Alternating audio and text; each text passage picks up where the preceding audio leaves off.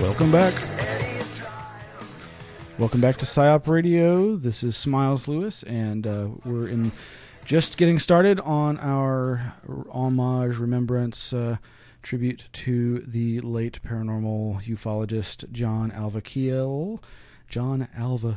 And my co-host, Mac White, is sitting this one out tonight. He's getting over not feeling well, but we wish him well. And we invite you all to give us a call tonight at 512-879-3805 to talk about the memory of John Keel and what he means to the UFO fields, paranormal fields, and you personally, perhaps. In fact, I think we do have a caller who's been waiting patiently. Let's go to area code 207. Hello, caller. Can you hear me?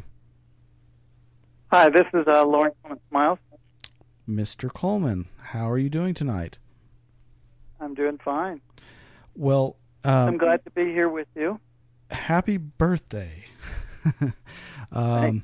I was positively surprised to hear from you when you informed me that it's again your birthday, as it is every year, and thank you for joining us this evening.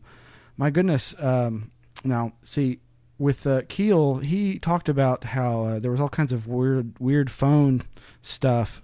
So how can we tell? I recognize your voice, but he reported that in his Mothman chronicling, he was experiencing a whole range of strange phone problems. So how can I really be sure it's you, except that I'm looking at the number and going, yeah, I think that's our Loren there.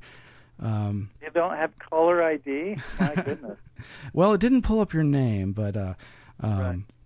It's good to hear from you. Thank you for joining me this evening. And boy, goodness, you were. It's been quite a shocking week,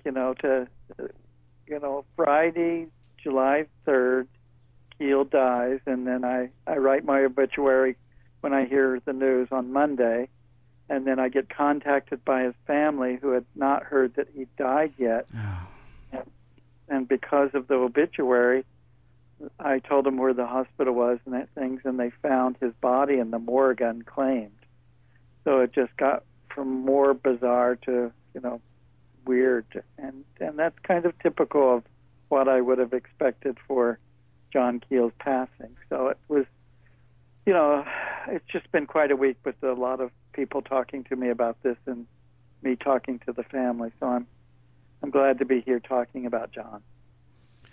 Well, he meant a lot to me. I was just relating how that particular Garuda cover that I reproduced from your cryptomundo.com site, the site you write for, that was the first inkling I ever had of Mr. Keel, was the Mothman prophecies, and that was, I guess, a lot of people's introduction with the movie, but that book, for me, really started concretizing what I was finding in other lesser known areas of the ufological spectrum of research, was this acknowledgement of other areas of import beyond simply a cryptozoological interpretation of strange creatures that seem alien and unknown to humans, but also this connection to the folklore surrounding these balls of light phenomena. And Keel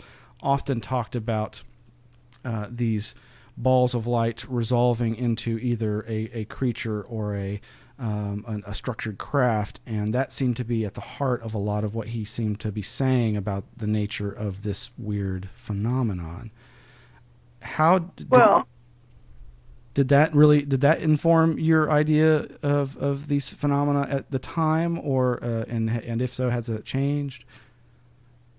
Well, I think we have to back up. For me, I knew Keel from the middle of the 60s, and the Mothman Prophecies book came out in 1975, but long before that, John and I had been corresponding and, talking on the phone once in a while, but I helped him quite a bit with his book, Strange Creatures from Time and Space, which came out in 1970.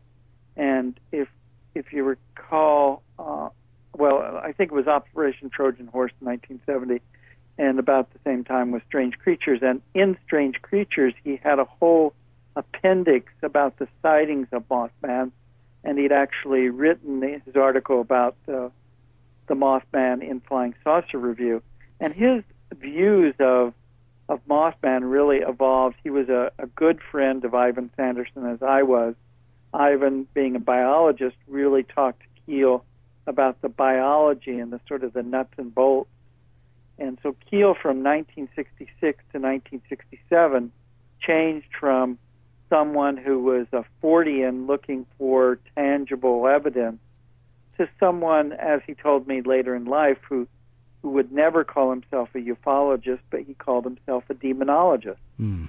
And so all of his way of looking at the world really became much more sinister, much more psychological, and much more demonological. So, no, I wasn't informed by Keel's new journey, but what I did like about Keel was he was a thinker, he was an intellectual. You know, for somebody that dropped out of high school and ran away to Greenwich Village, he was a very intelligent man. And I liked that about him, although, you know, we can talk maybe later about how he became cranky later on. But, you know, so by the time that he wrote Mothman Prophecies, he was fully in the midst of what I really think was his blender mood. You know, you'd throw in a psychic, you'd throw in a UFO case, you'd throw in a mechanical robot case, and some reports of Mothman, and you sort of mix it all together. Then you have MITs and, you know, Men in Black cases, and cases of strange Orientals showing up, and cattle mutilation. For Keel, it all became all one thing. And I think for people that are new to John Keel and read the Mothman Prophecies, which in many ways was his, as I said to some friends of mine the other day, John Keel's The Mothman Prophecies is Forteana's In Cold Blood. Ah, wow, yeah. Because he very much took a case that was going on and took some things that personally were happening to him in New York, in many ways paralleling Truman Capote's sort of approach to it all, to, you know, the crime that he talked about in Cold Blood. And Keel, sometimes you can't tell when he's fictionalizing something, when he's giving dialogue that he sort of remembered versus some that he made up. And it all kind of goes together in a beautiful book. And even the opening of the book, you know, with the storm crackling across the horizon, has many, you know, a feel about it that is more like a novel than it is a nonfiction book. Indeed, and I think that's what led to it being a successful adaptation to the film, to the silver screen, was that they were able to, while changing some of the facts and details, really capture the mood and the ambiance that his writing for that particular book has. I'm holding a copy of the paperback of Jadu. I couldn't find my hardback. I went over to the Anomaly Archives today, grabbing up all the Keel books I could find so that I could refresh my memory and look back. And I got to reread so many of these. But I've still never read Jadu, the greatest book ever written on the black magic of the Orient.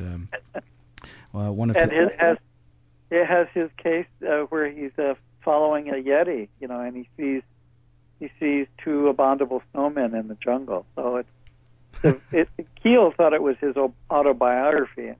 Considering how young he was, he had quite a big ego about writing his autobiography so early. But that was Keel for you. Well, he apparently did.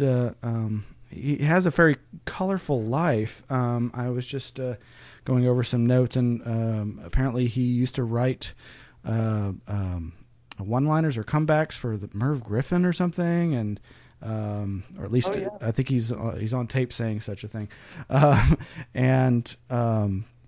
This thing where he was part of a broadcast from inside the pyramids at a time when that kind of thing was just really technologically challenging. But I agree that as you were saying,